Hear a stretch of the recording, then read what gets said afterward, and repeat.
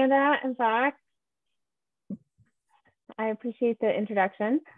Good evening, everyone. Thank you so much for having me here. I'm going to go ahead and turn on my screen here.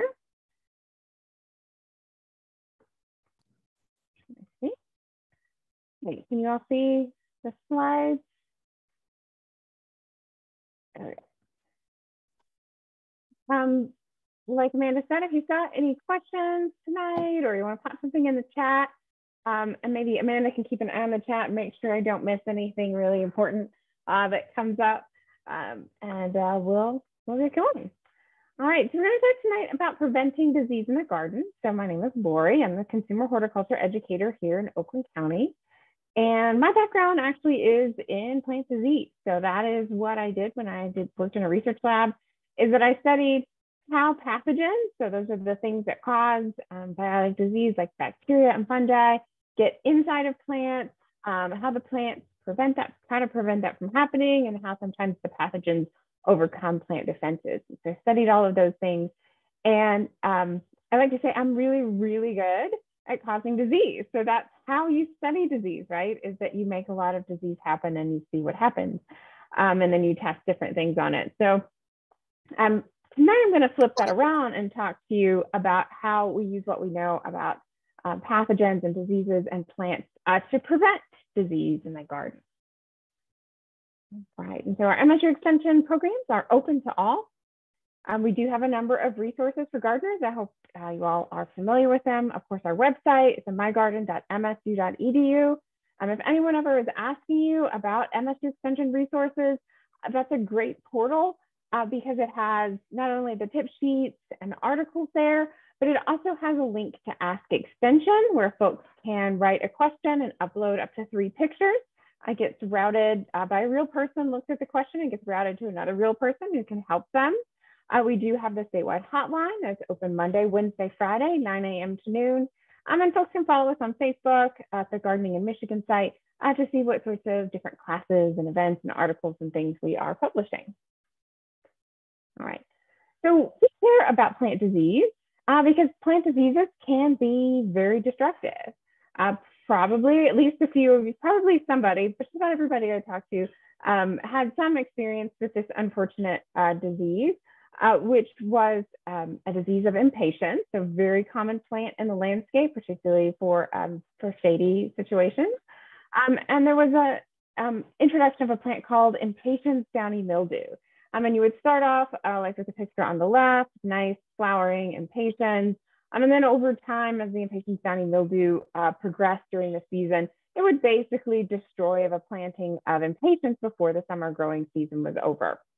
So there's still no resistance that's known to this, but a lot of really important lessons have been learned about managing this. And so it's really no longer appearing in the trade, so it shouldn't be showing up any longer. But if you were someone who was unfortunate to have this situation in your garden, some spores from that fungus can persist in the soil for 5 to 10 years. So you'd need to plant a plant that is not susceptible to this. And we'll talk a little bit about what those different words mean as we go.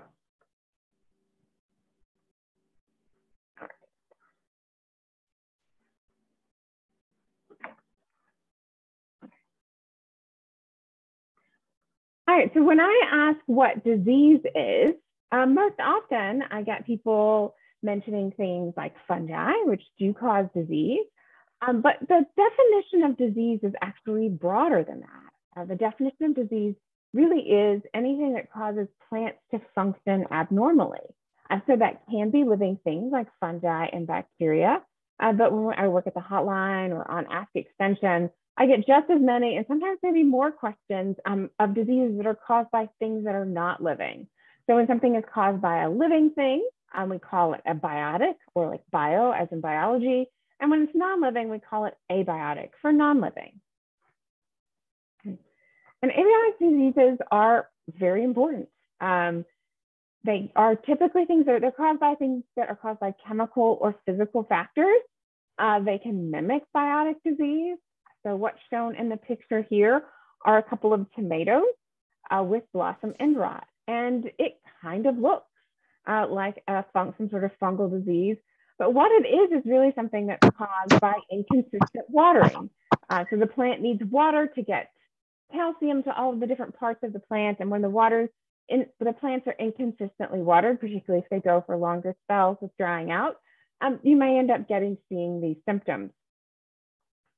And if someone saw this and thought it might be a fungal disease, might lead them to spray a fungicide, which would be entirely unnecessary in this situation.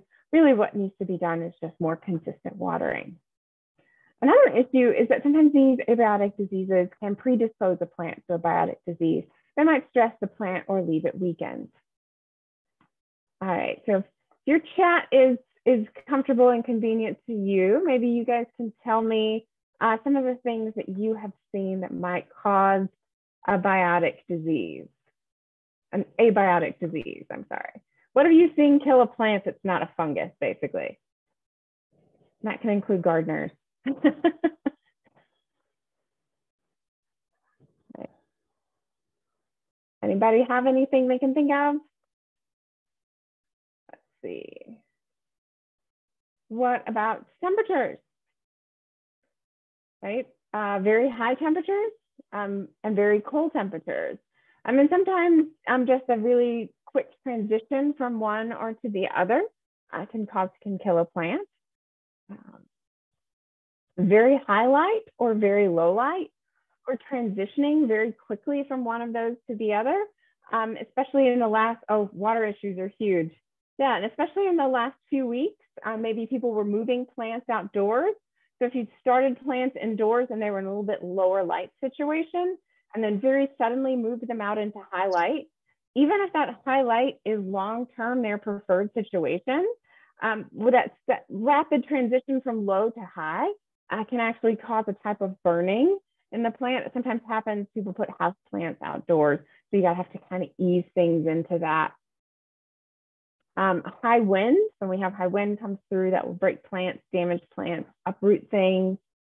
And as Amanda and Joanne mentioned, either too little water, right? Obviously, you don't provide a plant with the water that it needs. That can kill a plant. And also too much water. Each plant sort of has its own water conditions that it likes, right? There are some plants that live in water, while there are others that live in very dry conditions. So I'm making sure they get the appropriate amount of water for their needs. And wildlife are not really non-living, so they'd probably be another biotic factor. And I won't talk about them a whole lot tonight. They're one of the more difficult problems to handle in plants. They're the thing that tends to get people the most frustrated. They don't really have other things to do, right? It's their job to find food. We put fruit out, they get pretty excited about it.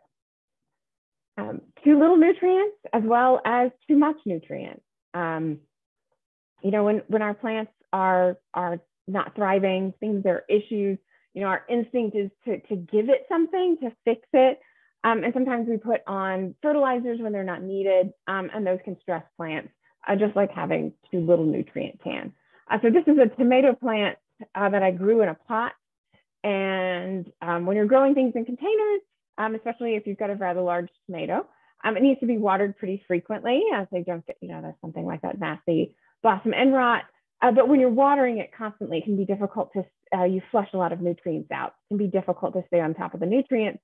And this plant experience, as you can see, this sort of stress color here, it experienced some different nutrient and water stress issues. A pesticide damage. It's really important when you use a pesticide to read the label and to use it not just on the right plant and the right disease, but to use it at the right concentration and the right temperature. Some pesticides will damage plants if they're used when the weather is too warm. So you need to always make sure that you use those according to the label instructions. And then all sorts of home remedy damage. There's a lot of recipes out there for a lot of things that involve chemicals that don't need to be on plants. So you don't need to be putting salt in our garden or salt on our plants. Dish soap is very, very damaging to the leaf surface. The leaf surfaces of plants are coated in a waxy layer that can be disrupted by the detergents that are in those. So, there is a product called insecticidal soap. It's much gentler and it's much more appropriate product for plants as opposed to dish soap. So we see a lot of damage from a lot of well-intended, but maybe poorly executed home remedies. And then salt. It's very common to get pictures of problem areas, and when someone sort of scans out and gives us a better picture, we see that it's right next to a sidewalk or driveway where people might be salting in the winter.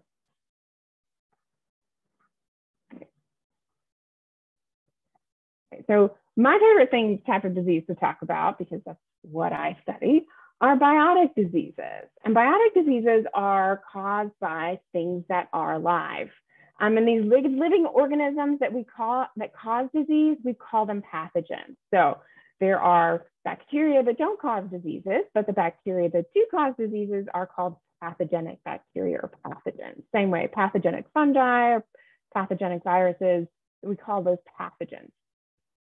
And something that's important to know, not only can these be devastating to a plant, much like an abiotic disease, but pathogens are transmissible. If I move my house plant outdoors and it gets a sunburn, and then I bring it back inside and set it next to another plant, the other plant won't get sunburned. But if I move it outside and it becomes inoculated with a disease, that pathogen might move to another plant. So biotic diseases are transmissible, meaning they can move from one plant to another, which is really important when we're trying to prevent disease. All right. So when we talk about the formation of disease, these biotic diseases, we talk about a triangle often. And you can sort of think about the triangle like a three-legged stool. So if I have a stool that has 3 legs and I take one of the legs away, it's not going to be a very effective stool any longer, right? You're going to tip over. And that's what we want to do with this disease triangle. So this disease triangle, to cause disease, we need to have 3 parts, and those 3 parts come together to have disease. So anytime we can disrupt this triangle or take away one of the legs of the stool, we can help prevent and reduce the chances of having disease. The first part of the disease triangle thing we have to have is we have to have the pathogen, right? So we have to have the living thing that causes disease. We also need to have a plant, a host that is susceptible to the disease. And then we also need to have the right environment for this pathogen to grow in. So just like animals and plants, microorganisms have certain environments that they like to live in and ones they don't like to live in. And for pathogens, we don't want to create an environment that they like to live in. So when we have all of these things together, then we end up having disease. So the pathogens, disease pathogens, so these can be caused often fungi. Most people are familiar with fungi causing disease. There are also bacteria that cause plant disease, as well as nematodes, viruses, and there's quite a few others. Some of them may have names that you're familiar or unfamiliar with, like oomycetes or phytoplasmas. You may be familiar with diseases caused by those, but you may not know the words. Those are pretty common. So Astor's yellow, which is strikes fear in the heart of everyone who loves coneflowers. That's a phytoplasma. So where do pathogens come from? Some are local to the environment. So if I go outside and I dig up some soil, I'll find all sorts of microorganisms in there, bacteria and fungi. And some of those are things that are helpful to the plant, but there's probably going to be some in there that are pathogens. Now, not every plant that's growing in that soil gets that disease. We'll talk about that, but there are things that are always in the environment. But then there are also situations where pathogens might be introduced. So impatiens downy mildew that we talked about earlier, that was something that was introduced by way of the landscape trade when we had impatiens that were infected with impatiens downy mildew. So those got introduced. So they can be introduced by contaminated plants or plant debris. Some diseases can be carried on seeds, dirty tools and pots. One of the great reasons to control weeds in the garden is some wilder plants might carry diseases that they can share with the plants that we're trying to grow. The wind, so fungi and oomycete reproduce by small structures called spores that can travel very easily on the wind. Some of them travel short distances, but some of them travel across continents on the wind. So this is something that's that's not completely in our control. And then another, in fact, very important carrier for disease is insects. So when insects feed in the garden, sometimes they directly do damage that's undesirable, but sometimes the bigger problem is that they might be carrying a disease in their saliva. So when they feed on the plant, they carry that disease with them. And I would like to point out here a quick note on disease names. So plant diseases are usually named by their symptoms, but not by the pathogen that causes it. So you might be very familiar with powdery mildew, but what you may or may not know is that powdery mildews are actually caused by a whole lot of different fungi. There's a whole genus called Erythiphi, and the fungi in this genus cause powdery mildew on different plants. And that means that the powdery mildew that's infecting your cucumbers may or may not be the same powdery mildew that's infecting, say, your roses or your lilacs. So so sometimes things have the same name, but they may not be caused by the same pathogen. And that can be helpful to know when you do have an outbreak and you're trying to decide, how you might, say if you're in a vegetable garden, how you might rotate your garden, or what other plants in the area might be susceptible. The next thing you need to prop up this disease triangle is a host plant. And when you start studying diseases, it can get very discouraging because you're looking at pictures of sick plants. But the really good news is that most plants don't get most diseases. But the flip side of that is pretty much every plant I'm aware of gets some sort of disease. But what you really need is a combination of a susceptible plant, a plant that can get the disease, and that pathogen to be present in the right environment. And a lot of this is controlled by the plant and the pathogen genetics. So plants are born with a certain amount of resistance or susceptibility to different pathogens. So susceptible means that plant can be infected by a certain disease. And then resistance means that the plant is able to restrict pathogen growth. Resistant plants won't necessarily be completely disease-free. They may still show but just show milder symptoms of the disease, or it may show up later in the season. So it may show up, you may be able to get your whole cucumber crop in before the disease shows up. So here's an example of susceptible and resistant varieties. So this is a lilac that is pretty clearly susceptible to powdery mildew. Powdery mildew won't kill a healthy lilac, but not everybody likes the appearance of it. You can certainly try to make sure that you plant lilacs in environments that don't promote disease. But you can also, make life a little bit easier by, selecting a cultivar like Sensation or President Gravy that is resistant to the disease. And then the disease will be less likely to show up, except in maybe more extreme years or extreme environments. So the last part of this disease triangle, the third thing that you need is the environment. So when I studied plants, I had, at different times so one of the plants that I worked with a lot was barley, and I worked with a fungus that infects barley and causes a disease called barley scab. So I would take my fungus and I would spray it on my barley. But if I just left the barley sitting out in the greenhouse or on my lab bench, I didn't get what a plant pathologist would call good symptoms. I would get very inconsistent symptoms, and some of the plants wouldn't get very sick. So if I'm studying this, I need very strong and very consistent symptoms. And so I would create an environment that was very supportive to the pathogen that I was growing. I would put them in a misting chamber that would create a lot of humidity, and the pathogens just loved that. And it would grow and it would give me, again, what a pathologist and not a farmer or a gardener would call beautiful symptoms, right? So when you're studying the disease, your mindset's a little bit flipped. Right? But as gardeners, what we want to do is we want to create the opposite of that, right? You don't want the misting chamber with the pathogen present. You want the opposite of that. So just like plants and animals have preferred growth conditions, so do pathogens. A few things that many of them have in common is that many of them thrive. You can think about these little microorganisms. They don't have much to protect them and they need moisture. So many of them thrive in environments with very high humidity.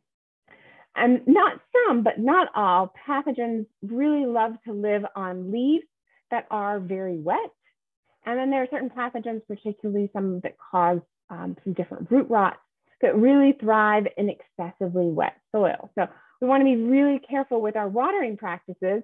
The water itself can cause damage to the plant, but if we improperly manage water, it can also create an environment that's really helpful to the pathogen and resultingly be very damaging to our plant.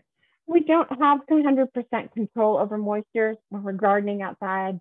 Obviously, it rains and things get wet, but we're talking about reducing risk.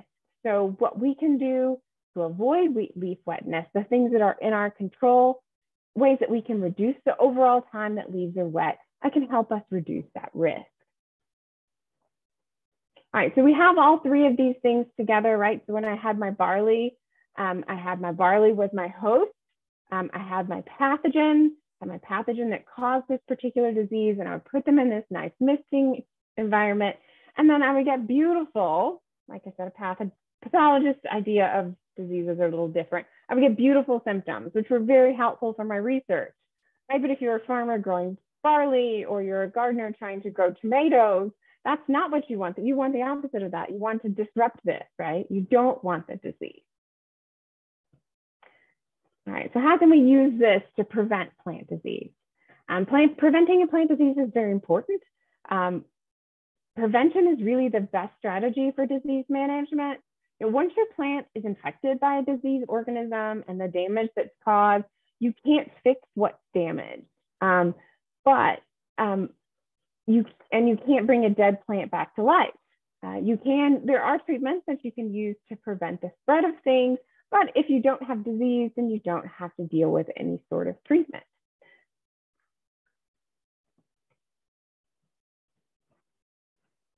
So some different things we can do to prevent the introduction of pathogens.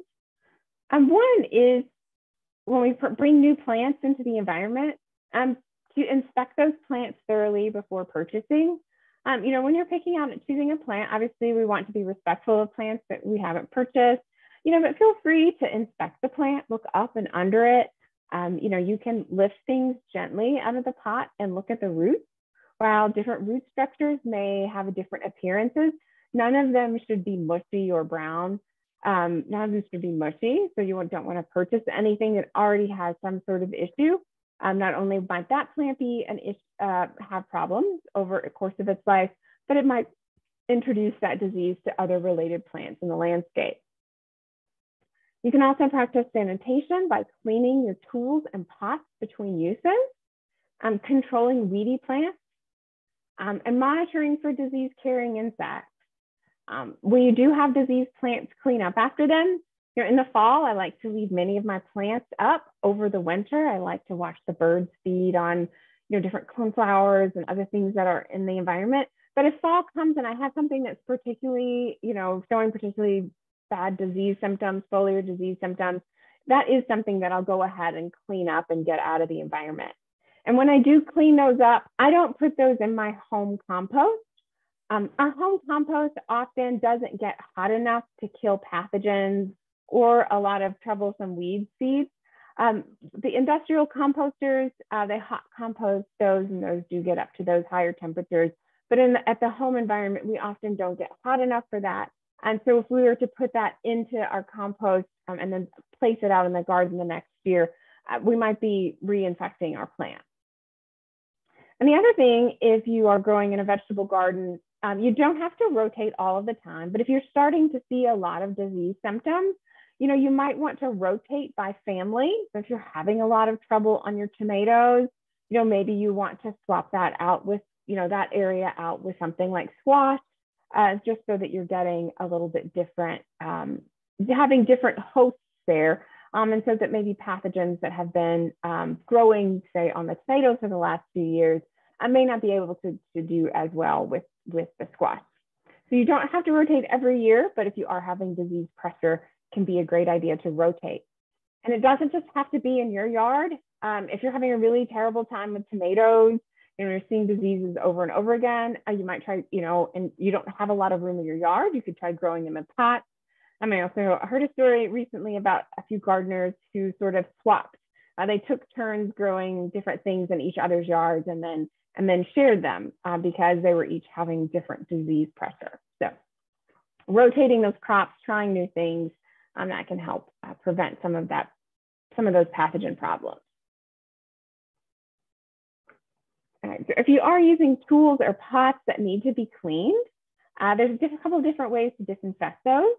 First, you want to just sort of wash it, get rid of any sort of soil or plant debris that's hanging around.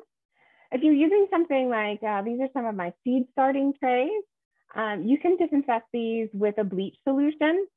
So we say 10% bleach solution. That means taking 1 part of the bleach that's in the bottle to 9 parts of water. So that would be like 1 cup of bleach to 9 cups of water. And you want to leave it sitting in that for about 30 minutes. I like to save this up and do this all at once because the bleach mixture is really only good for about a day. It starts to decline in quality after that. You don't want to use this for anything that's metal, however, because bleach can corrode metals pretty seriously. So you've got some nice pruners or clippers. You don't want to put those, you don't want to soak those in bleach for 30 minutes unless you're trying to get a new pair and you need a reason. But that will damage them, it will damage them pretty badly. If you're trying to clean some of your metal tools, you want to use something that's not quite as corrosive. Again, you want to clean off any large things like pieces of soil or leaf matter, plant matter that's on there. The alternatives are 70% ethanol, which is often recommended. I don't know that that's terribly available outside of research laboratories, but it is effective if you do have access to that. The other is the active ingredient that's in the Lysol. I know we don't normally make a habit of recommending individual brands, but the active ingredient in Lysol is a very unfriendly, very long scientific name that is not very approachable, but most people are familiar with Lysol. Does not have to be Lysol brand, but the active ingredient in Lysol is effective at cleaning things like our pruners. And the next thing you can do is not choosing susceptible plants. So choosing resistant plants, now that can be a different species. So that might be, like an example I gave where someone was having a whole lot of trouble with tomatoes. Maybe they took a rest from tomatoes for a few years and switched to a different plant. Or it might be choosing a resistant cultivar. If you've ever looked at a seed catalog for tomatoes, you'll notice a whole lot of little letters next to the names. There's usually a grid that has all of the different diseases on it that tells you which diseases those plants are resistant to. So you might be choosing an entirely different species, or you might be switching to a cultivar that has some resistance. An example where you might need to switch to a different species is a disease called verticillium wilt. It's a fungal disease that affects some common trees in the landscape like maple, plum, and viburnum.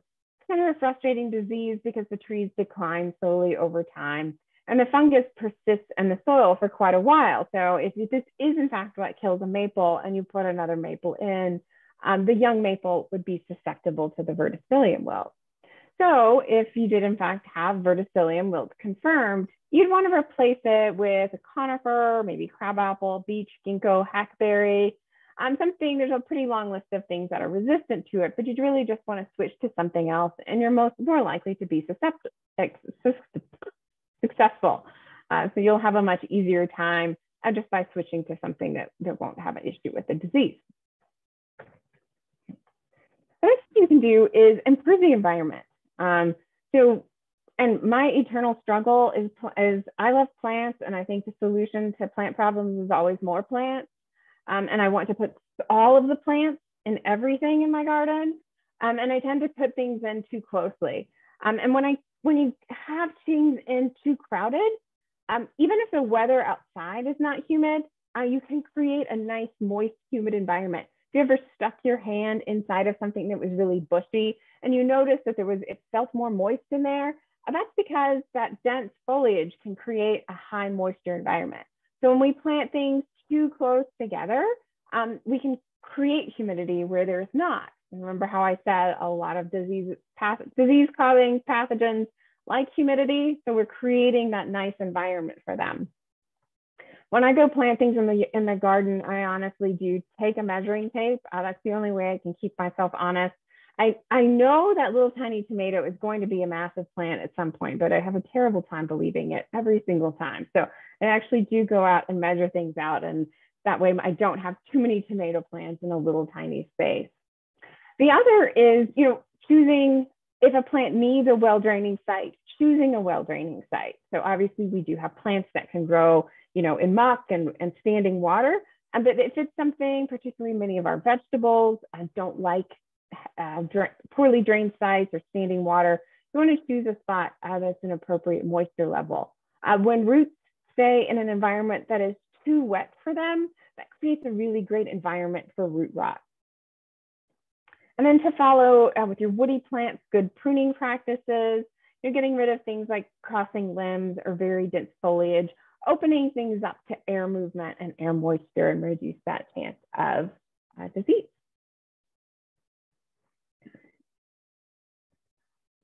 Okay, so you did this. You did everything I said, and you still have disease anyway. We can't prevent everything. Pathogens have been infecting plants for a very long time, longer than we've been growing them. And some of them are very, very good at it, and we can't prevent everything. So diseases are going to happen. If you want to stay on top of what's happening, look at your plants regularly. And I don't feel like I have to tell gardeners that too much, right? Because we grow plants because we love them, and so we're out and we're touching in them and looking at them. And if you've got your smartphone or something like that with you, taking pictures at different points in the season can be really informative. I was looking back at some pictures not too long ago of some cucumbers I grew, and the disease seemed to come out of nowhere. But when I went back and I looked at the pictures, I had noticed like some really early signs of that disease sort of sneaking up on me. And so I had a better gauge to use for subsequent years to know when that disease was more likely to show up. The other thing is to know what you're dealing with. If it's a vegetable garden, most folks know. Landscape plants, people don't always know what the plant is, right? Sometimes we got something from a friend, or, it came with a house that we bought, or we planted it and we don't remember what it was.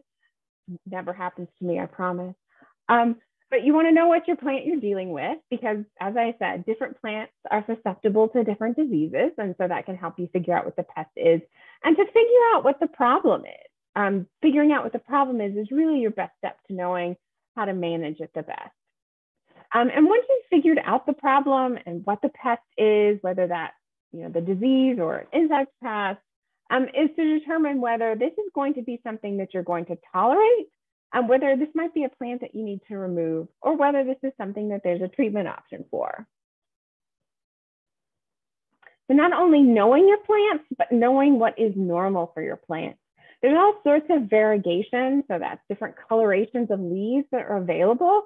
And then that can be beautiful, but in a plant that looks unfamiliar, some of those sometimes look like disease. And then just plants have different growth habits. These are both healthy tomato plants. But if you looked at them, the one on the right is very tall and rangy, and the one on the left is very compact.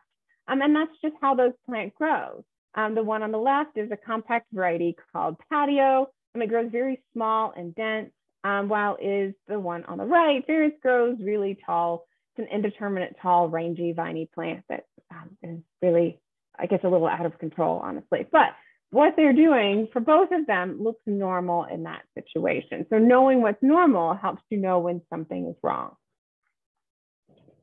And this is honestly probably the easiest part, figuring out what the plant is.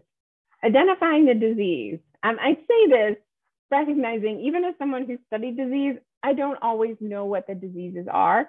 It can be challenging.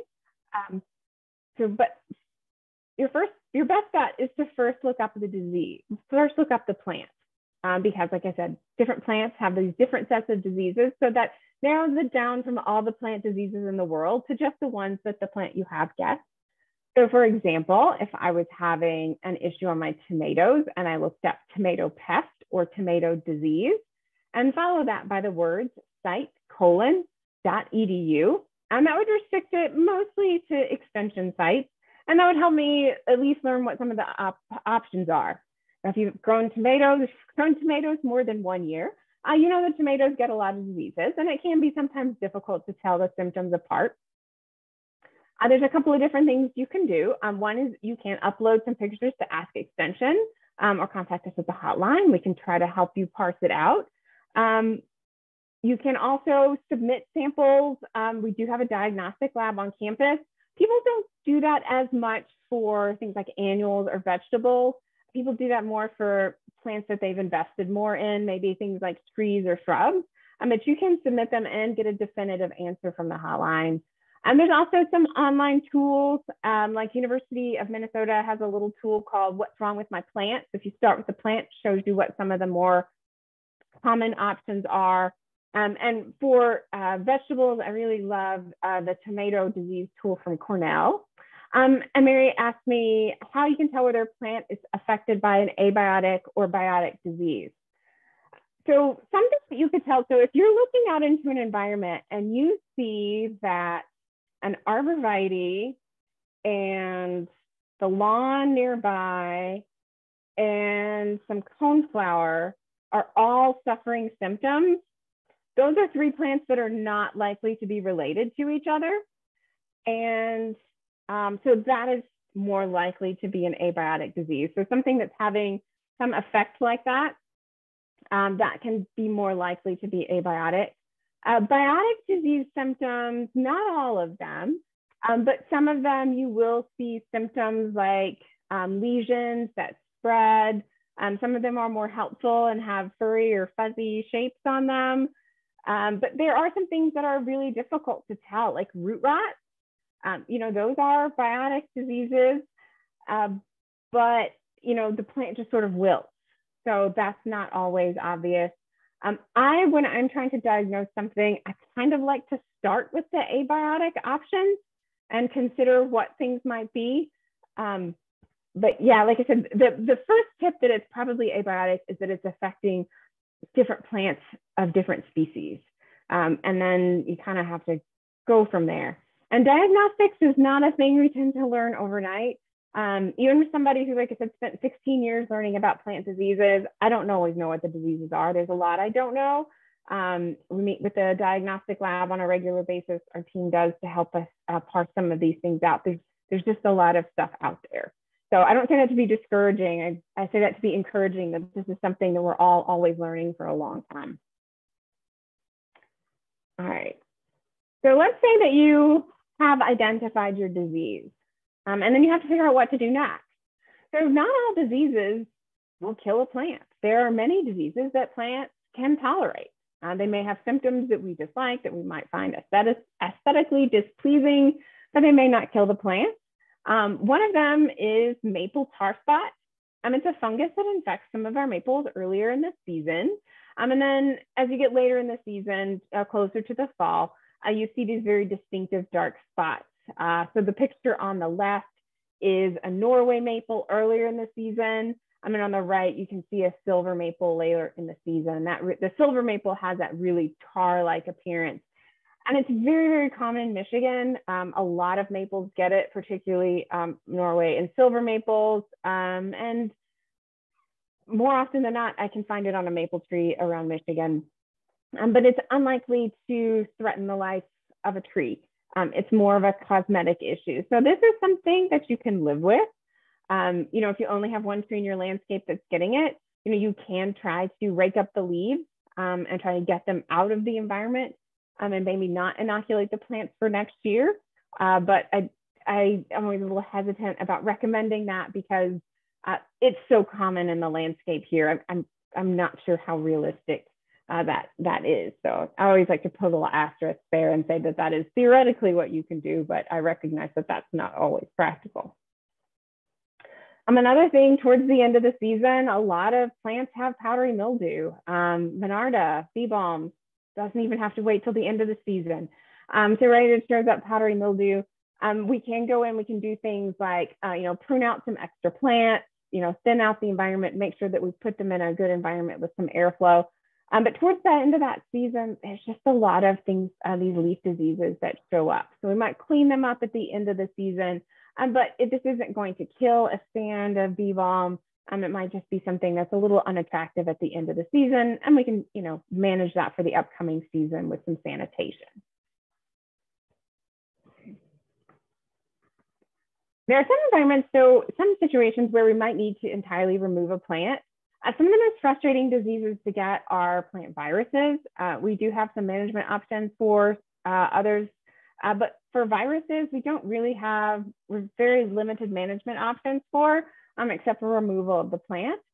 This is a rose that has rose rosette, and there's really not, it's carried by a mite, and there's really nothing that we can do. This plant has rose rosette, and if it's allowed to persist, then those mites can, go to this plant, grab some of this virus, as they're feeding, and then they can travel and take it to other viruses. So this is a situation where we might need to remove the plant.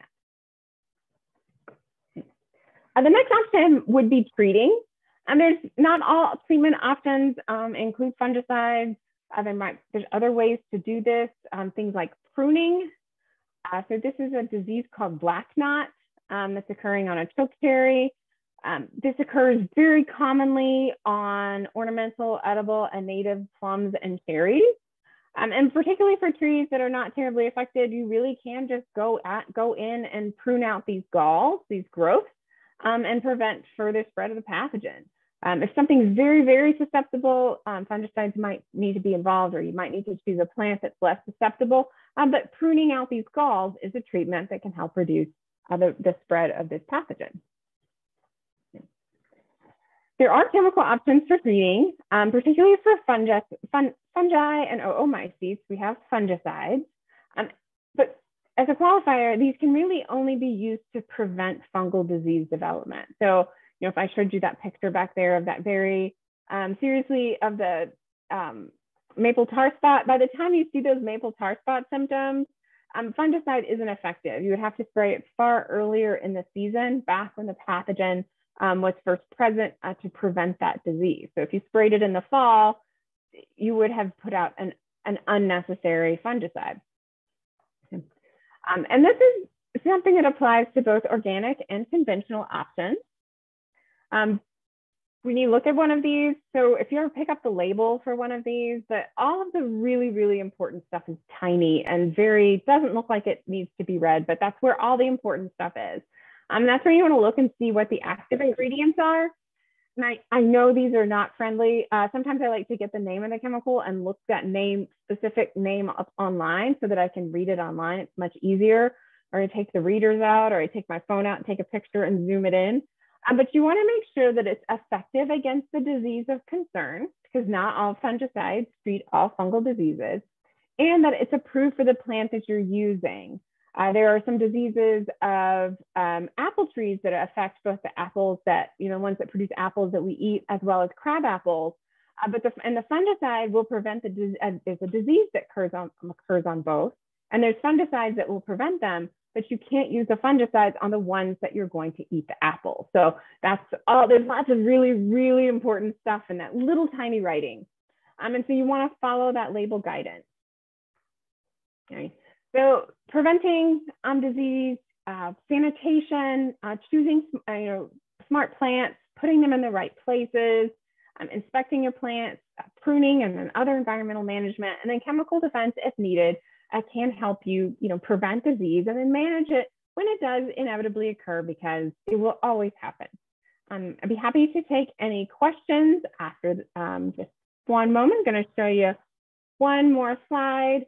So the programming that offers MSU Extension is open to everyone, and we are required to ensure a civil rights policy adherence.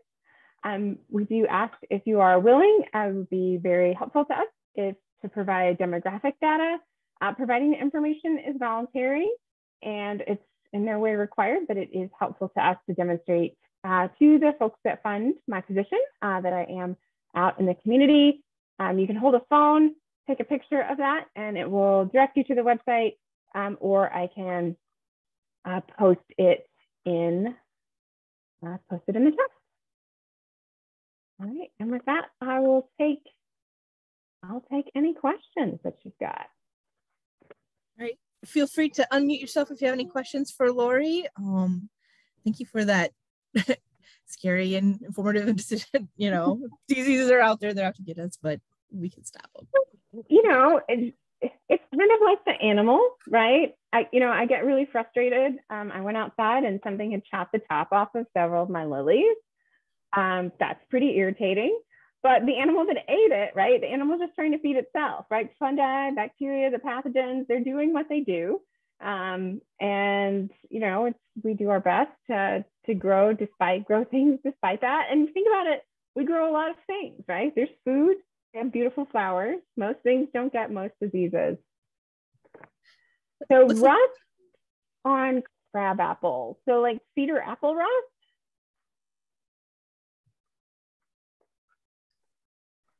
Yes, cedar apple rust. And I don't really have, I have some junipers around, but not right next to the particular crab apple, but I have 3 crab apples that are all showing indications of that. So I don't know whether it's because my neighbors have cedar or junipers. I don't know how far it travels. So I was asking about a disease called cedar apple rust. And the rust, if you're pathogen or fascinating diseases, they're also fascinating if you're a gardener, but maybe pretty frustrating, is that they require 2 hosts. So something in the rose family, like an apple or a cherry, and then something like an eastern red cedar. And they create these really fascinating galls that you might see in the spring. You may have seen them at some point. They're kind of large and orange, and they kind of look like they have jelly arms hanging out of them. They're fascinating looking. But the rust travels back and forth between those. So if you have a crab apple right next to an eastern red cedar, then yeah, you're going to have a lot of problems, and that can actually threaten the life. You know, that can be severe enough. In general, rust is usually not like a life-threatening issue on crab apples. If tolerance is one option for management. There are preventive fungicides. I hesitate to give fungicide names off the top of my head just because it's a really easy place to mistake those. But I can email you some information that has specific recommendations. I just like to be very cautious when I'm speaking like this. It's a good way to make a pesticide mistake. So there are recommendations for those. They need to be sprayed a little earlier in the season, and it does require also multiple sprays, and the spray that is used for that can't be sprayed on trees that are going to be consumed. Okay, thank you. Okay. The best way to clean the pruner with no bleach. So that's where you want to use, so Rosemary's asking the way to clean the pruners with no bleach, because we said we don't want to soak the pruners in bleach, not unless you were wanting new pruners. So you want to clean it off, and then something with the active ingredient and Lysol that can be used. So you can spray that on once you've got the surface clean, you can spray that on, and then you can wipe them off, and that's very effective without damaging the pruners themselves. Is there a particular reference you would recommend for identifying plant diseases? There is.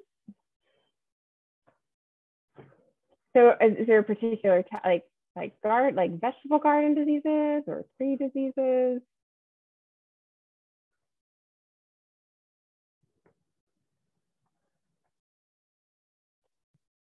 You can unmute yourself and not vegetable. Okay. So there is a book. So like I said, I usually start with looking up the plant itself. And then oftentimes, there's a lot of common diseases. And a lot of times those do have good extension articles written on them. So like I said, that like the University of Minnesota site, okay, so Mary says not vegetables, but David says yes, vegetables. Is looking up the plant on something like that, and then identifying the possible diseases. There are some different books that are available. I do not have them in front of me, and I can't think of the names. Maybe I can send those names tomorrow to Amanda, and Amanda can share those with you, the ones that we use the most. But I do use a lot of extension sites, like I said, to at least eliminate the most common things. I mean, rare things happen, but common things are fairly common. So, all right. Anybody else have any questions this evening? I've got one for you. What about the early and late blight in tomatoes? Any way to prevent that, treat that? So early and late blight, there are resistant cultivars to, I don't know if there's resistant cultivars to both of them, but you can get resistant cultivars. Some of your general, if that's something that you're having in a site, you might need to rotate or to get some of those resistant varieties. You might also try growing in containers. Are you having a persistent problem with those? I'm just curious at this point. I know it's something that comes up, so. Oh, okay. Yeah. So like I said, I mean, I would first start with maybe rotating out or getting a hold of some resistant varieties is a great place to start with those. And then if the disease is happening over and over again with the same plant, that's a good place to start, is to change one of those things.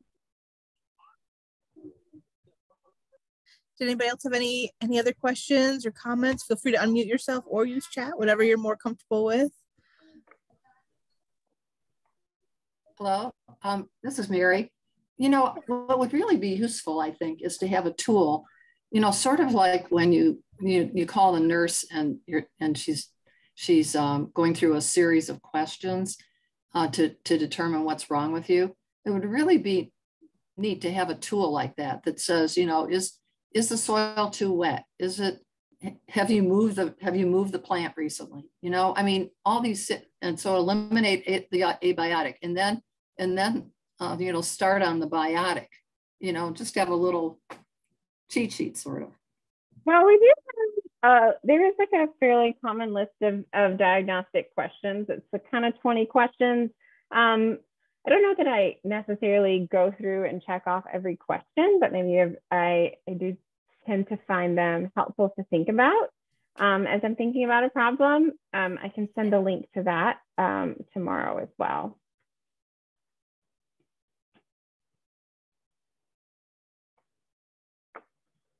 Thank you. All right. Yeah. All right. Anybody else? I've got one more for you that I have dealt with, but I think I just got rid of the plant, so I solved it that way. But for curiosity purposes, that's a legitimate solution. Rust on hollyhocks. Any good solutions for that? I got rid of mine as well. I think there are some that are supposed to be resistant, but I don't know that they are. Sometimes I think there might be a different species, but off the top of my head, I was also having trouble with them, and I think I got rid of them because I also got tired of fighting them. But I think there are some rust resistant options. I'm not sure if they're a different cultivar or just a different, similar species. Yeah. I would not plant any, the same rust that affects those affects, I think it's the wild mallow. I'm not sure what there's a wild mallow. And that also gets the rust. So not having both of those around can help as well. Okay. Well, if anybody else had any other questions, feel free to chime in. Otherwise, thank you very much for spending your evening with us. And all right, thanks for having me. It was nice to see everybody. Yeah, maybe one of these days we'll have to do it in person if we can get everything in line like we want to. So. Certainly. Right. Thanks, Lori and Amanda, for putting this together. It was really interesting. All right. Well, have a nice evening, everyone. You too. Take care. Have a good summer, Lori. Bye-bye.